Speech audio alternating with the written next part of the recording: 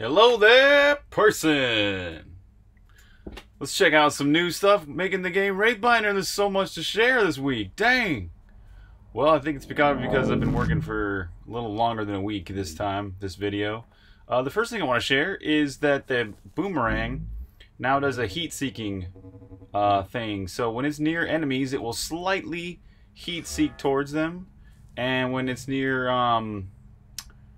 yeah, basically just enemies. So I'm going to go ahead and throw this right about now. And see how it just barely kind of like heat-seeks a little bit towards that creep? It'll do that every time. So that's really neat. It adds a really fun element to your boomerang. And I've improved the way it bounces as well. So when you hit things, it doesn't quite bounce right away. So we can kind of hit a few of those little pillars right there, and it'll bounce after a few hits.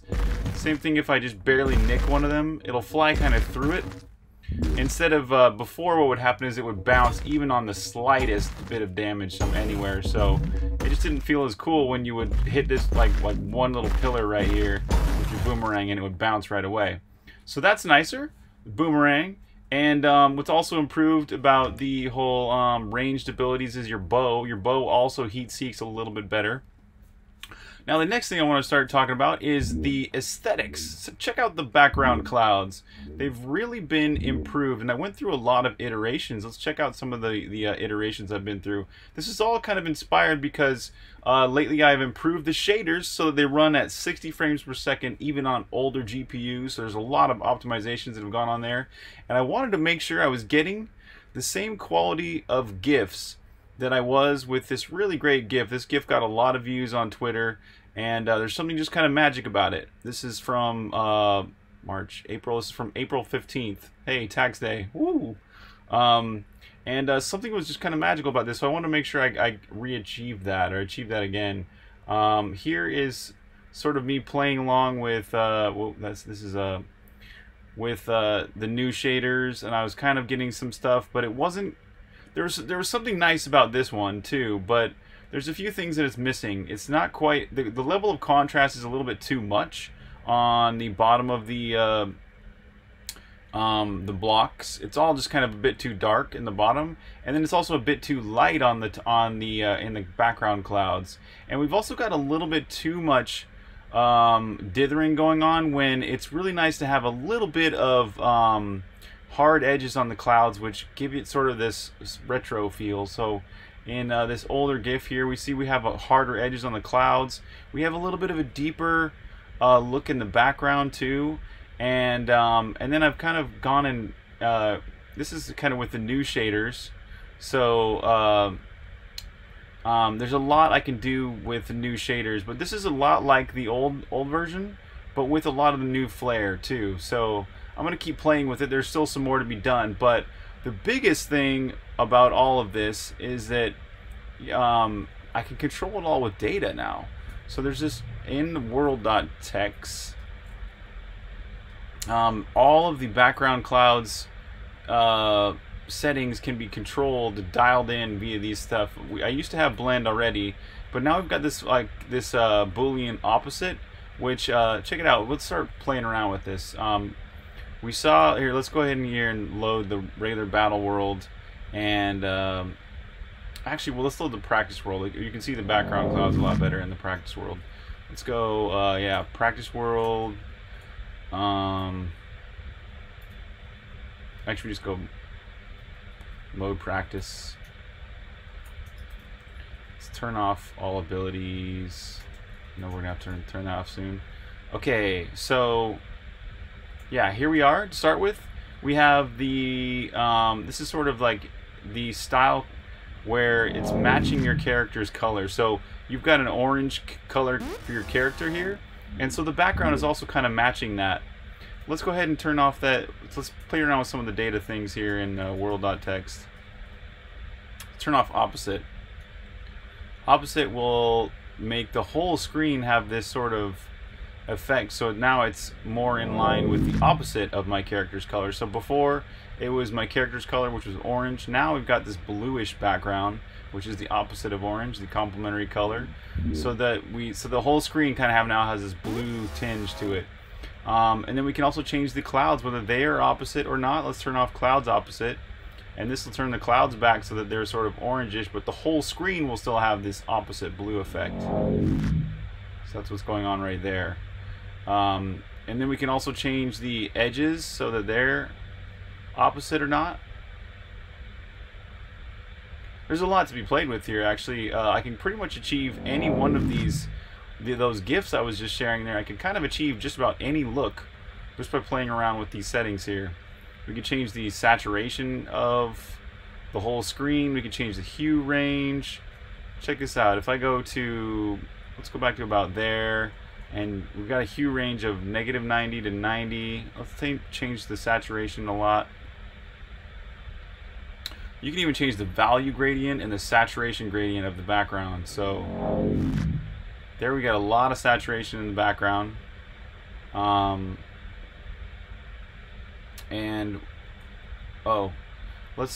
So we've got a hue range too. The hue range is the background's range of, so it starts with the hue of your character, and then it can change them to be opposite by all those opposite settings, and then it can do a range of different colors. So in the bottom right we have slightly increased the range, and in the top left we slightly decreased the range. And you can see that better if I turn the value gradient a little bit. Actually, maybe it's the saturation gradient. This is going to get kind of crazy and gaudy, I'm sure, but we'll illustrate the effect a little bit better. Hue range, -90 to 90. That's what I'm trying to share with you here. That, there we go. Okay, so that's playing around with the saturation gradient. We've made it so it's much more saturated throughout the whole gradient. And you can see that you can see it better as we rotate the camera. You can see what's going on with that whole gradient. In fact, if we turn up the value gradient, here it is.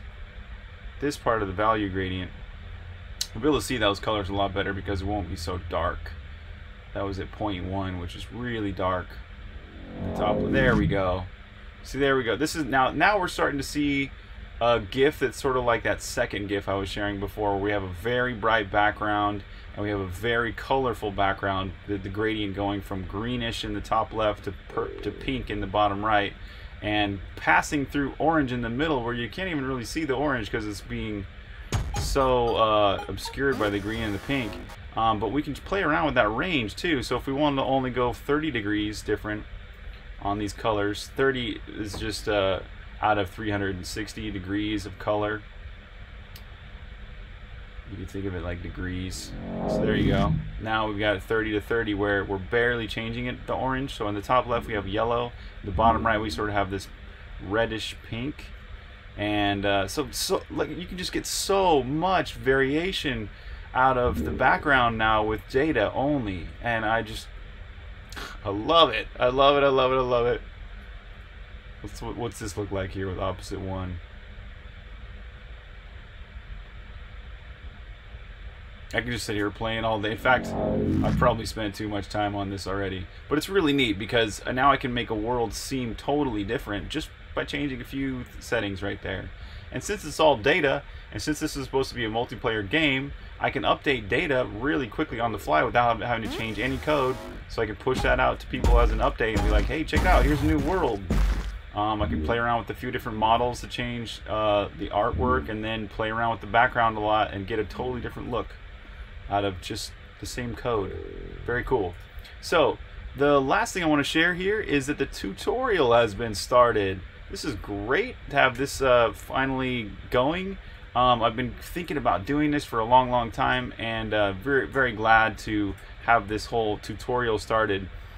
Basically the story of this is that I started with a practice world. I wanted to be able to have a world where or a mode of learning Wraithbinder where you had no hand-holding going on whatsoever, kind of like Songbringer. The spirit of Songbringer was, don't hold the player's hand at all. Let them explore, let them find their own way, let them fall on their face if they have to learn how to play this game. But with Wraithbinder it's a little bit different because you're being thrown into PvP battles against other players online where you've got tons of abilities needing to know how to use. So we do need some kind of tutorial world, and I'm calling this the training world. So this is the beginning of the training world, And I sort of just have an obstacle course sort of laid out where it takes you from one thing to another and basically gets you to learn how to play Wraithbinder one little step at a time. And what's kind of fun about this is it actually uses items to do that. So you actually pick up your life meter.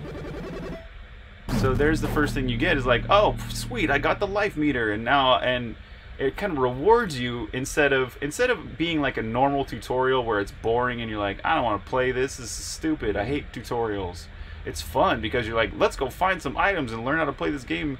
You don't even know that you're learning at this point. You're just picking things up and exploring in a way. It's not like you're really exploring that well because it's one little laid out for you path, but it does the job. So as you pass by, you start with half health, and as you pass by this mender here, it tells you about menders and how they heal you.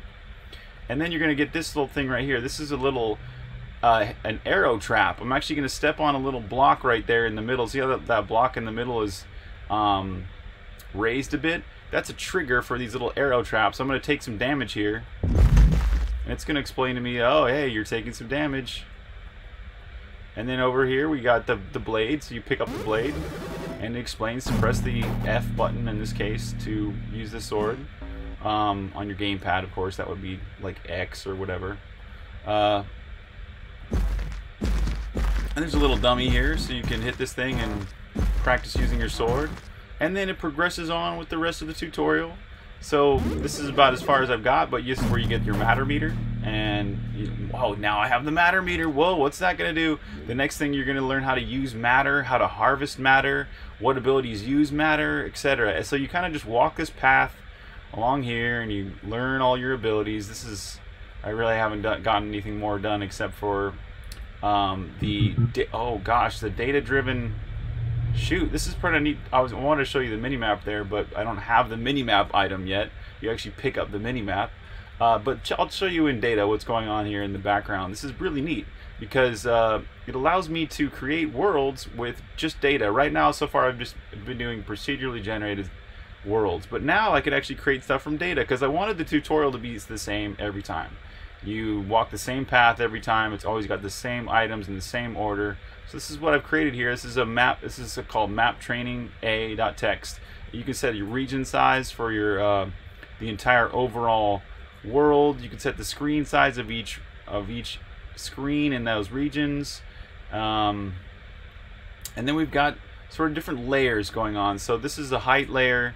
This is the background layer. Here's the underground layer, the objects layer, the walls layer, and the above ground layer.